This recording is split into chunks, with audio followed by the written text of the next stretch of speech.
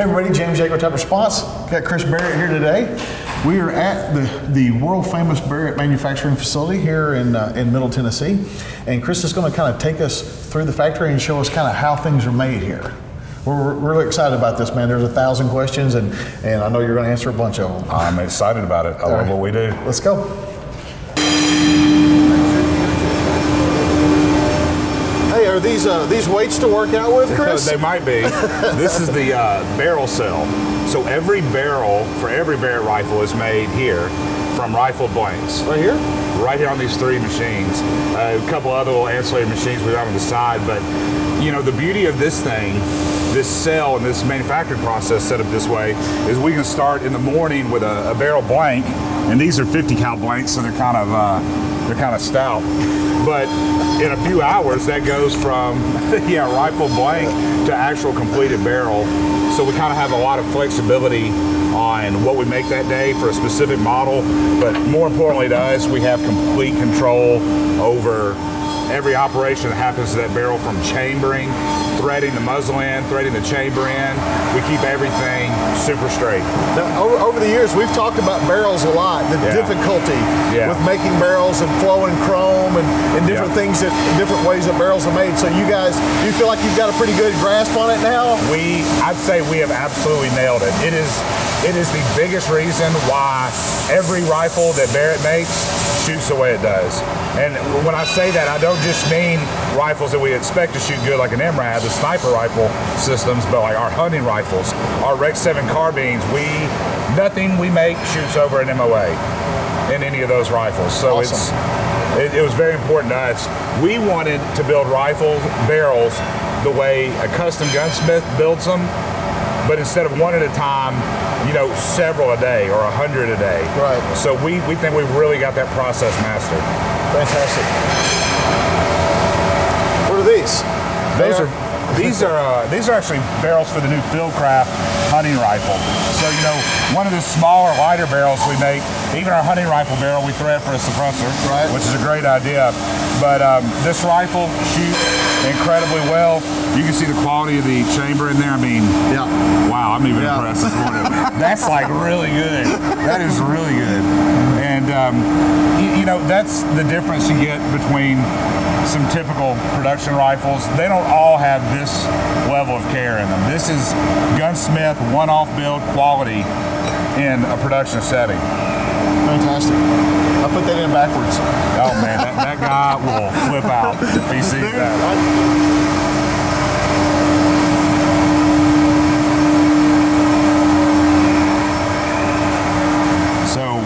This cell makes a lot of similar parts.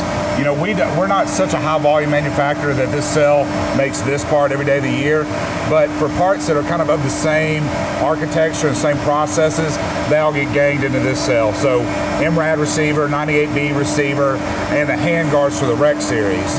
All kind of similar construction. They're made from aluminum extrusions that have a similar form, so that's why they all work really well in here. But we want complete control over these parts too. You know, just like the barrel being the heart of the rifle that makes it shoot so well, a lot of the aesthetics and the precision are in these chassis also, and these other major components. So in this cell, we've got, you know, a sawing operation that happens on the extrusions, and then it comes to a couple of boring operations that put the big deep hole in, and then 2 4-axis machines that do the outside processes. Very cool. The boring happens pretty fast, and that's why we had to have 2 machines on the 4-axis side just to keep up. Right. So it's all about balancing the load of throughput for the parts, and that's things that guys a lot smarter than me understand here. So thank goodness I got them. Me too. Yeah. So this is deburr and finishing. This is where we put a lot of the hand touches and the final touches on the products that make them look really great and function right. You know, we cannot have burrs on anything that's mechanical. He didn't even know that happened. We just got wet a little bit. So yeah, we can't have burrs on any of the parts, you know, for aesthetics, but also for function. So every piece here gets touched in some way. You know, like here's a bipod screw, a bipod pivot screw. So these are here from the machine. You know, they've got a few sharp edges on them, but not bad. They'll go in this automated blaster. Well, they'll be shot peened and blasted and prepared to be parkerized. And then a larger part, you know, so it ranges everything from a really small part like this to an upper receiver for an M107. So here's a part that's like 36 inches long, sheet metal. It's got a lot of sharp edges. It's been welded on. These guys back here that are truly artists on this gun touch a lot of this by hand with hand sanding tools, but then the whole overall upper receiver gets tumbled in a ceramic media that knocks all those little sharp edges off and makes it smooth. Next, they'll go into the shot blaster also, be shot blasted and cleaned and parkerized. And then almost everything now is Cerakoted. Yep. So it's the prep is so important. Like the attention to detail on Barrett rifles, like when people look at a Barrett rifle, like to me, like an AR-15, they go, wow, that cost whatever percent more than my brand. I'm like, they don't know you like I do. Like you as a shooter, as a gun owner, they don't know you as a manufacturer like I do. They don't know this screw like I do. Right. And so I try to educate people on why, you know, what the Barrett difference is, and it is a company owned by, you're the second generation of shooter here, and attention to detail like that is unprecedented. So some of you guys might have a tumbler for your brass. Look at this. This is like the biggest tumbler I've ever seen, and they tumble various parts in here, and it's like everything is like supersized here from your home gun shop. Like all the stuff that, like their Dremel tools are this big here and stuff. It's just kind of cool to see the parts turning here and all the machine processes. This is a tumbler right here. This whole thing. That's just crazy to me. Like you need to tumble a lot of stuff to need a tumbler that big.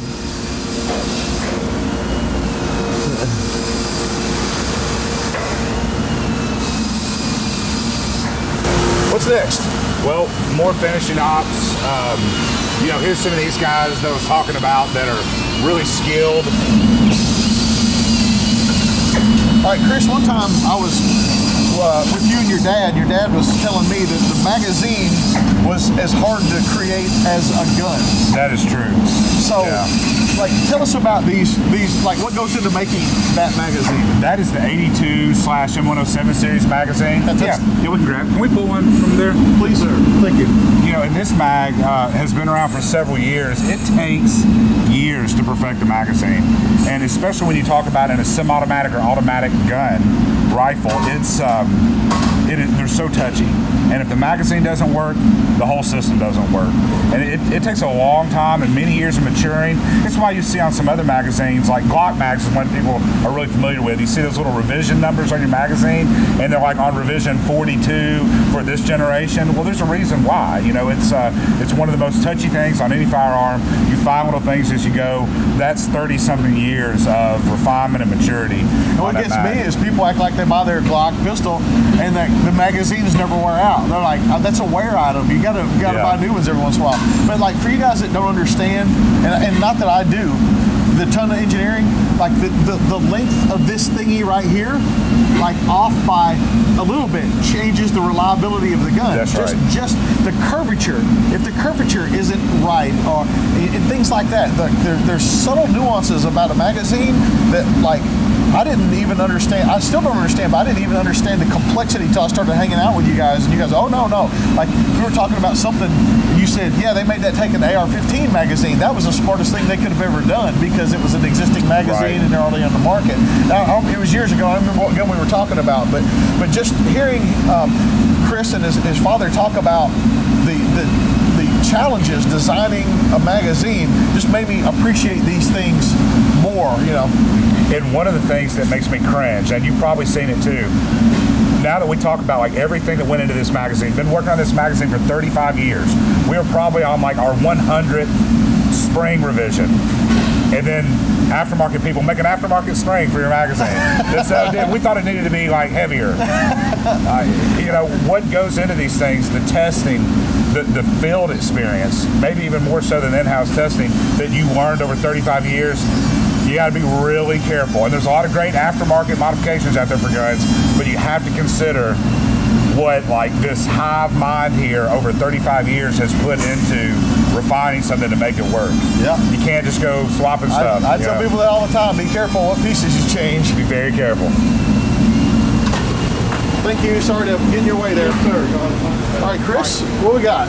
Well, this is our Cerakote area. So almost, well, I should say most of the products we make now aren't just finished with an old school parkerizing finish. Like that's not what the market demands anymore. So almost everything gets some Cerakote final finish. Even our anodized parts on the Rex series or the MRAD series that are anodized and would be a decent functional outside surface, we want complete uniformity.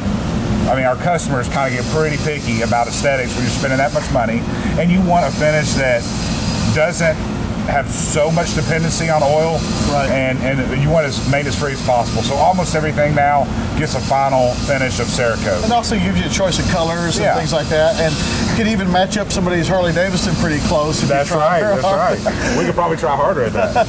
But so you know, parkerizing is the standard, and it's functional, and and stuff like that. But yeah, the people want more, and the thing is, when you get a Barrett rifle, like, it is perfect. You can pick up other rifles that'll work, they'll be fine, but you can pick up other rifles at a gun shop and you can see imperfections in the finish and different parts. And Barrett goes to so much trouble perfecting their finish and everything on their guns that they put like protective tape where the door opens, so while in transit or on the gun shop wall, it doesn't get little dings in it, because that stuff is perfect when it leaves his shop, and then when it to arrive in the hands of the consumer, perfect. So they even take that much detail to put a little piece of protective tape over the area that might get a scuff during handling. So that shows you their attention to detail and the quality of the product they put out.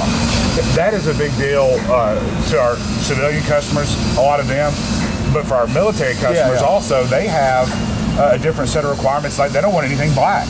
You know, most rifles or handguns or any weapon system is going to be fielded by militaries from here on out is most likely not going to be black. It's going to be some type of FDE for the environment we're working in now. So that's why over here we have, these environmentally stabilized, they're basically a drink cooler, that keeps all of these different colors of Cerakote. So every contract gun that we have, different countries will have a color they've specified that matches the other stuff in their arsenal or whatever they're going for. So we try to make our civilian customers happy with the aesthetics like you're talking about.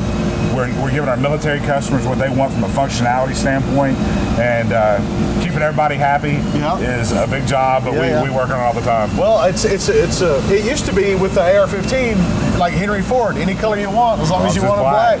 The world is changing, and the days of the black rifle are numbered. Absolutely. What's next? Let's go over to this field craft. This is something you're probably not too familiar with seeing Barrett do, but we built a hunting rifle now. You showed me an NRA, and when you first said, "Hey, let me show you our hunting rifles," I was thinking, "Well, we're going to shoot hogs with the 82A1." No, we went purist. We went kind of traditional, but not really. It still has the Barrett DNA. So we're doing a lot of things with this rifle that make it. It's a precision rifle. It's a Barrett rifle, but it weighs 5 pounds. When he told me about these, the way they build these, like if you contracted NASA to build a hunting rifle, this is, I mean, the alloys and the parts and the pieces and the specifications, like it was just such a departure from what I'm used to hearing about a hunting rifle. Well, they've evolved for so many years from a Mauser style action, sporterized military rifles, to what most Americans think of as a sporting hunting rifle now. There was so much evolution, nobody had kind of really gone through it on that level yet. So does this look familiar? Oh yeah, we were making those in the barrel stuff now. So, and the other thing we're doing here is we are building a rifle. Yeah, that's under 5 pounds without the guts in it. We are building a rifle that it absolutely meets the quality standards that you would get on a custom hand-built rifle, and it's going to hurt some people's feelings, but I'd say it exceeds it. It's a difference between a one-off custom hand-built rifle and something productionized to this level is repeatability and quality. And I've owned a lot of custom rifles, Now there's bespoke, you know, English, London-made rifles that are just really incredible. Maybe I'm not talking about those guys, but when you get a custom rifle, it's kind of like the first time it's ever been built. Right. You know, it hasn't been tested extensively in that configuration. It's that guy's best shot at making one. What we've done here is we wanted that configurability, we wanted that quality, but again, we wanted to do it every day on this kind of scale. This isn't a lot of rifles sitting here, but every one of these rifles is bedded to its stock. And that is just unheard of. Individually, yeah. And so when you see in this station over here, this lineup of all of these fixtures with clamps, I wish you could see it with the rifles in it. These have already been bedded, but all of those stations are filled with rifles with their bedding compound curing. So for you guys that maybe don't understand what we're talking about, is there another factory that hand beds like a factory? You know, there's a couple of other guns that maybe you would call them semi-custom or semi-production that may do this, but I don't think anyone has done it on the scale that we have or we're going to do. There's no way. There's no way. So this is something that you would see at a custom shop, and for it to be in a factory setting is rare. It is, and certainly, like you said, on this level to this scale, never done before. This is fantastic. A custom maker might build 100 rifles like this a year, maybe 200 if they've got some helpers. We're going to build that many in a week, and we're going to sell a rifle that is really worth $4,000 for $17.99 retail. That's what we're going to do. And you know, it's what I wanted. I wanted a perfect rifle, and I've been really disappointed by some that I've had built before, and we're not having that anymore. We're going to let people buy a rifle that's worth $4 grand and shoots like it for under $1,800. And you know, I don't really think of this as like the value company, but we know how to do this, and we're gonna kill it. What's funny is what you just heard was Chris say, "I'm building a rifle I wanted." Well, you can do that when you own a manufacturing company, because I build classes that I want to take. So I mean, if you own a training company, you can do that too. But the thing is, I'm a discerning student, he's a discerning rifleman, and so when guys like us get the reins and we can do stuff, everybody benefits from that. That's true. Well, let's head on to the next spot. All right, man. So what's going on here, Chris? So James, this is where all of the rifles get test fired. So we have a 100-meter indoor tunnel here, so we can do accuracy testing on every rifle. And then we also have on this side, we have a fixture with a bullet trap. So when we're just doing proof firing or function firing that doesn't require accuracy shooting, we can shoot on this side. It's a little crowded in here, but we can run both at once. This is one part of the factory that's kind of we have really outgrown over the years. So we still demand that every rifle be shot, and oddly enough, like a lot of people don't do this, they may think they do, we shoot everything for precision and accuracy. So everything. Like when you get a Rec 7 SBR, we shot groups with it here. And that's really unheard of, but it's kind of made this a choke point for the factory. We're going to fix that in the near future. So, but you know, being that it is a choke point, it's still a very valuable tool for us. We have to have it. Every target is recorded digitally with this AILR system. So we use paper targets down there, so we have backup, and we have to have nice aiming points. But every shot is recorded here on the screen, along with velocity for every single shot, velocity at the muzzle and at the target. So we get a lot of data. We try to glean as much information from every single shot as we can. Chris came to our alumni weekend. Of course, he's a Tactical Response alumnus, and he came to alumni weekend years ago and did this thing about ammunition, about all the things that could be wrong with ammo and stuff like that. And I think some people were wondering like how you might know something like that, but you got this laboratory, and plus the rest of the shooting you do. Like this dude knows more about a empty brass case of ammunition. Like he's like Quincy, man. Like he can find a piece and he can tell you all kinds of stuff about that thing. It's amazing. But this whole setup, as you said, they've outgrown it. But man, there's so many guns have come through here, and there's so many stories from this place, and man, it's amazing to be in here. The whole factory is cool, but like this is the one place where it's just like, you know, these things are born here. Like, that's right. That's the embryonic stage out there, and right here is where they're born. So it's really cool. It's really cool. So earlier I was talking about like the protective tape that they put on these guns to ensure that they don't get nicks or things like that on the way to the consumer, and it just shows you the the level of care that they take in ensuring that the absolute best product gets to the consumer. It's just, I've never seen this attention to detail ever before in any firearms manufacturing plant I've ever been in. This is probably my favorite section, Chris. This is where the fun stuff happens. This is the rec assembly cell. So the REC series, they're all assembled here. And this is a little departure from the old way that Barrett rifles have traditionally been built on a bench.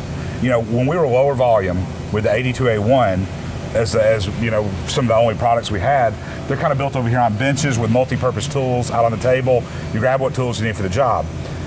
As we moved into rifles like the Rec 7 series and things like Fieldcraft, we see that, you know, the processes look quite a bit different when you're building that volume.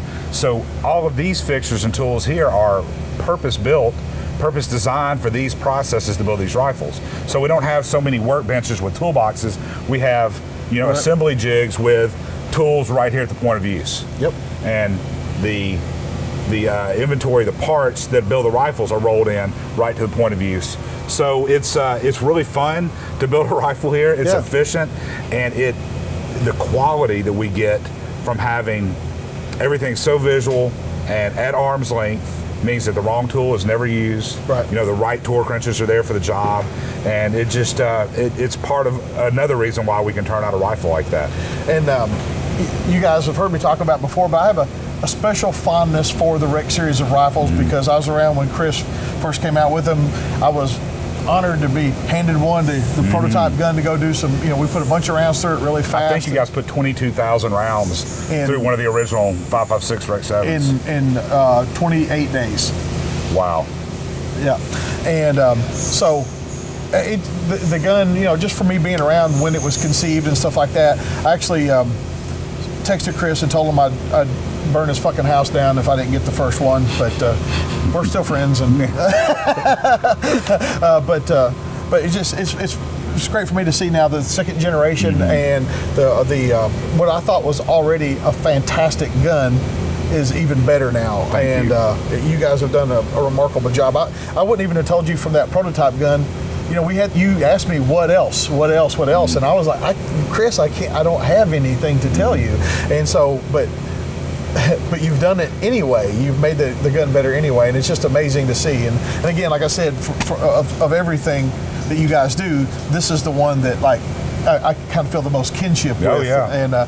And so I'm real proud of what you guys have done with these guns, and I love the ones I have. You know, they're awesome. I never thought we would have been here. You know, coming from being the 50 caliber rifle company, and still most people only know us as that. Yeah. Sometimes we have a marketing challenge convincing people that we make anything else besides that 50 caliber rifle. Right. It's not the worst problem to have, but I never thought we would be here. Right. And I just realized that the rifle you're holding in your hand is actually a contract rifle. This is a 300 Blackout SBR. This is the semi-auto version. This particular customer bought semis and select fire. So yeah, we now have a product line that evolved from those early days of you testing that and wringing the thing out, which we learned a lot from, to it is now being fielded by some of the most demanding customers in the world.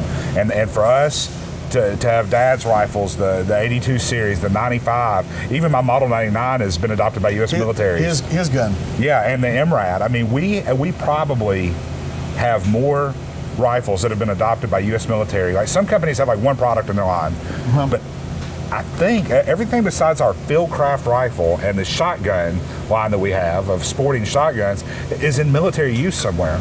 And for us, that's a great honor, but it's a great responsibility, and it's part of the reason why we build rifles that run, why we put so much thought into them, and why we care so much about it, because we know where they go. It absolutely shows with every single product, every single screw. The attention to detail absolutely shows.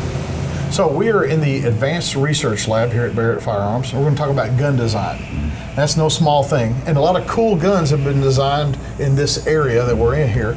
So let's talk about that, Chris. What's some of the things you consider when you're going to design them? You know, a lot of feedback from military users, because they're the toughest on these things. But it's, I think that what really makes us different is where we've got our process down on design now.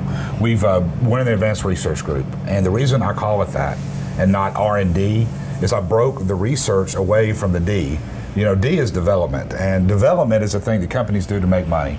You have to develop new products to bring them out. Research should not be tethered with that. Research is for dreaming. Yep. And that's why we call this the Advanced Research Group. I want these guys over here to consider problems that customers have and consider solutions to fix them. And you know, they can't be tethered down with, well, what's going to be profitable? You know, and what product do we need for 2018 to respond to the market? So we have this Advanced Research Group, and they're able to really dream big and think outside of the box. Hate to use that term again, but it's just the truth. So things that we consider is absolutely at the forefront is reliability. You know, if it doesn't work all the time, you die. I mean, you can die. Right. So it doesn't matter how great the groups are, or how light it is, or how pretty it looks, if it doesn't work first. So reliability is paramount. We kind of over-design some things for reliability and ruggedness, and you know, and longevity.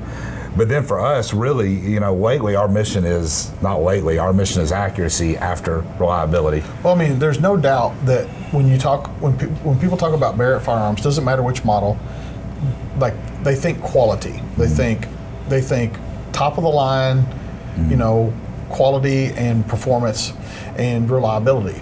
And that is something, I don't know if you've tried to make that build that into your brand, but it certainly is your brand. So, and then because you build precision rifles, you know, the 82A1 and things like that, the longer range stuff, then the accuracy has to come into play, of course. And I agree with you, but not at the sacrifice of reliability. And because your dad and you and the whole family are shooters, you guys get that on a fundamental level. And I keep bringing it up, but as you know, that's something that's missing from American firearms development and corporations is shooters. Yeah. And so please continue accuracy. Yeah, it's you're right. We have high standards on these things, and we you know, kind of as you saw going through the plant, like we paint the back of the fence, like, which means we do things that some people will never even know about or see for us. And there's just things that we won't tolerate anymore either. And a rifle that does not perform the way I expect it to, every time I take it out, I actually get rid of them. I just won't even keep them. And so, you know, I've been through a lot of things like that. I own this big gun store up here. I've been a shooter all my life. I've been in contact with a lot of different firearms. And, you know, there are a few out there, and everybody has one, like this faithful rifle, whether it's your granddad's hunting rifle or that carbine you use every weekend that always answers when you call. It does exactly what you expect it to do. But the truth is, like, a lot of guns don't. And you know, they've really become, some of them have become almost like a commoditized consumer product that are, you know, built for profit and built to respond to, you know, some market trend. And that's not what we do here. You know, we build rifles that we want to shoot, that do exactly what we ask them to. So when I point this MRAD at a target at 1,000 yards and I have the proper data for the cartridge I'm shooting, I demand that when that trigger is pulled, that plate is struck. Period. And like the first time a rifle or the second time it doesn't, like, you're done with it. Like, whether you know it or not, in your heart you're like, ugh. Like, it's always in the back of your head, and you can't have that. You can't have that with a firearm or a car. You know, that car better stop when you hit the brakes. Right. If it doesn't a few times, chances are, like, you're gonna have a serious head and heart problem with that car. So, you know, it's really the same way with our rifles. We demand a lot of them. They have to work 100% of the time. They have to do what you expect them to do, which means they telegraph a bullet to where your brain thinks it should be. And when you have a rifle like that, it's awesome. Well, here's what's funny: as we film this, there's a fire sale on AR-15s. You know, like the industry's down, and people are like, you can get this one AR-15 for $500. It used to be $1,000, and what I tell them is it was always a $500 AR-15. That's right. That's right. It's just now that's what it costs. It never was worth that. And so I try to tell people when they look at a Barrett rifle, I've been to a lot of factories, and to reiterate, the level of care and attention to detail that goes into a Barrett rifle is unmatched in the firearms industry. Thank you, James. I mean, maybe if I went to Rolex or Breitling or something and watched them do a watch together, maybe I would see that. But you've been around, and you won't toot your own horn. I don't mind, but I'm telling you, I've never seen any level of commitment to building a reliable, accurate rifle. I've never seen that level of commitment anywhere I've ever been in my life. Man, thank you. It means a lot to us.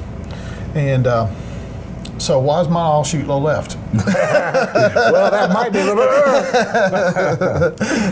I say that all the time. People go, "Oh, this gun's no good. It always shoots left." But no, it's been fun, and I think this is a good place to kind of wrap the video up. Chris, thanks a bunch. As you guys know, full disclosure, Chris is my friend, and I want you guys to know who Chris is. I want you guys to know who this company is. This won't be the last time we'll be here, Chris. We're going to do some other stuff together and try to let you guys really get to know who Barrett, not just Chris, but who Barrett is and what this company is about. And we were out there earlier, and Chris ran into an employee that he had never met before, and he told me about how he felt bad about that. He just said things are busy, we've hired people, and he says, I remember a day when I knew every single person here. And that's the kind of guy he is, that he actually vocalized to me that he felt bad that he was meeting a guy for the first time out there on the floor. That just shows you what kind of person he is. It shows you what kind of friend he is, or employer he is, and what kind of man he is. That like he wants everybody in this building to do well, and he tries to figure out what it's going to take to make that happen. So they're not just building rifles here. I mean, he's built a family here. And I'm not just saying that. Like you're gonna make me cry. Thank you, James. But let's see if you got questions. Something you want to see next time, post it below the video. Thanks, Chris. Thank you, he's a busy man, and for him to take time out like this for you guys and for me is a big deal. But we'll just remind you that your responsibility to be ready for the fight never ends.